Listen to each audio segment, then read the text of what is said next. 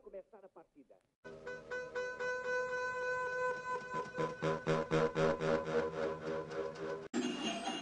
Quem é esse João Carvalhais?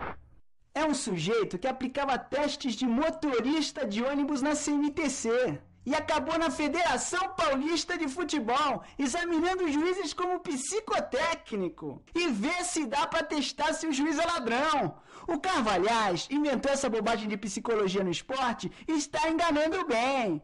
Até andou trabalhando no São Paulo, de repente está na seleção. Quem é ele para analisar o Didi? Já disse e repito, para mim isso de psicólogo é vigarismo puro. Não foi o que eu ouvi por aí, eu soube que ele já trabalhou com boxe, é muito estudioso, é meio tímido. No São Paulo dizem que ele foi um dos responsáveis pelo título de 57. Ele teria descoberto que o Ademar não estava em boas condições psicológicas para a final contra o Corinthians e alertou a comissão técnica. Por via das dúvidas, o técnico resolveu substituir o Ademar pelo Sabará, que foi o melhor homem em campo. E tem mais, para ganhar o título vale qualquer coisa. Nelson Rodrigues, que se vê em brasileiro, tem complexo de vira-lata, tem sentimento de inferioridade. Por que a gente não consegue ganhar nunca dos argentinos? Tem medo de enfrentar os húngaros e ainda falamos no trauma da Copa de 50. Se esse Carvalhais tinha algum jeito de dar mais confiança aos jogadores, por que não tentar? Aliás, ele era uma pessoa que conversava também muito, fora dos testes, conversava, batia papo com a gente. Talvez dentro daquelas conversas que ele tinha conosco, isso aí talvez desse assim subsídios a ele para que pudesse puxar alguma coisa do indivíduo, né, para poder ele transmitir também ao atleta qualquer coisa que melhorasse o seu rendimento, né? Porque ele tinha a oportunidade de correlacionar os resultados, tanto do teste de inteligência como do teste de personalidade, com a observação prática do dia a dia do trabalho que ele fazia. Ele acompanhava os treinos do clube de futebol, ele conversava muito com os jogadores, ele era amigo do técnico e da diretoria do clube também. Agora, nós só viemos a saber depois que isso funcionava, por quê? Porque aí nós sabíamos o estado de cada um, né? E com esse time alterado, mesmo com a vitória, o Brasil foi pela vez primeiro campeão mundial em 58 em Estocolmo, na Suécia. O destaque agora vai para o professor João Carvalhais, psicólogo da delegação. Sua presença provocou polêmica no início, mas hoje existe uma unanimidade em torno da importância do trabalho psicológico desenvolvido por ele. Mas houve um fato que desagradou o professor Carvalhais, o furto de sua pasta com os resultados dos testes aplicados nos jogadores. Ele comunicou o fato ao chefe da delegação, Paulo Machado de Carvalho. Quer dizer, existem certas coisas no futebol que é difícil da gente explicar. Por exemplo, talvez ciumeira, porque muita gente podia pensar que esse profissional estivesse querendo tomar o lugar de alguém dentro de uma comissão técnica. E isso existe, a gente sabe que existe. Por que o treinador, às vezes, não quer um auxiliar com ele? Porque ele tem medo que o sujeito comece a boicotá-lo e tente pegar o lugar dele. E assim é um massagista, é um médico, é uma série de problemas. Seria muito esperar que neste grupo tão fechado que é o grupo do futebol, né? As pessoas tivessem esse tipo de preocupação. Não posso afirmar que essa seja a realidade, mas houve assim um certo período, uma certa restrição contra o trabalho do psicólogo na equipe. Não sei se porque talvez viesse trazer um ônus maior ao clube ou se viesse talvez preocupar alguém que já estivesse no clube. Mas a presença do professor João Carvalhais entre os jogadores, entre a comissão técnica, foi um marco. Sem dúvida nenhuma foi um marco e de muita coragem, O próprio professor João Carvalhais não sabia bem como lidar com este mundo do esporte e ele confessou isso a mim nas reportagens. Ele não sabia como lidar, um mundo muito complexo, né? Ele ficou...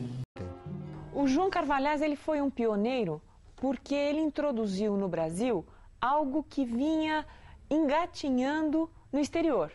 Então, tanto nos Estados Unidos como na Europa, principalmente na Rússia, a psicologia do esporte vivia um momento em que era tida como assim, o cristal encantado que dava aos atletas americanos e russos o diferencial para se sobressaírem em jogos, em campeonatos mundiais, e essa vitória era usada como uma ferramenta política. A primeira coisa que ele contou para mim é que ele era vedete na Europa inteira, que não existia psicologia no esporte. Que ele foi o pioneiro, não só no Brasil, como na Europa também. E depois ele passou a receber revistas, tanto em língua espanhola como em língua francesa, até revistas em alemão ele recebia. Mais procurado lá do que no Brasil, né? Que aqui ele partindo daqui, ele foi desacreditado por todo mundo, né? Deixa a gente mole, quando se canta todo mundo bole, quando se canta todo mundo bole.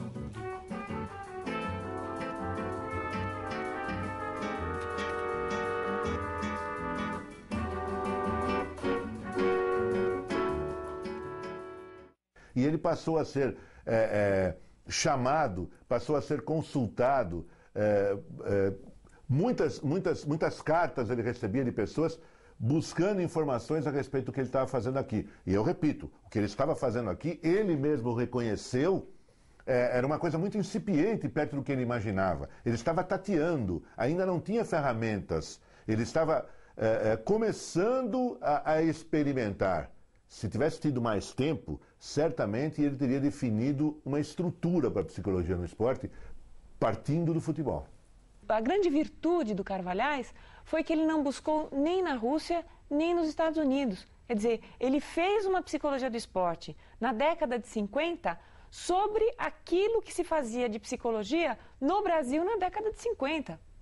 Você tinha que vender a psicologia, vender que o seu trabalho era produtivo, que o seu trabalho era importante, né? Era extremamente difícil.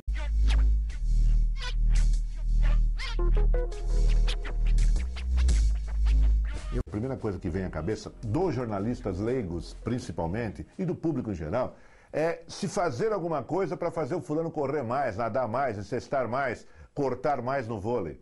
E, na verdade, isso aí é consequência de um processo.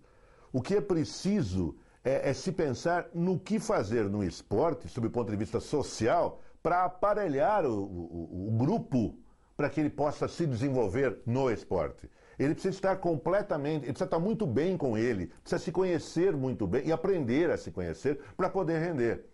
Na minha opinião, isso é básico. Isso é muito mais importante do que se pensar apenas na performance do jogador, do atleta de modo geral. Freud era famoso. Eu não sou Freud. Sou apenas o João Carvalhais. Não posso perder tempo. Preciso aprender. Eu quero samba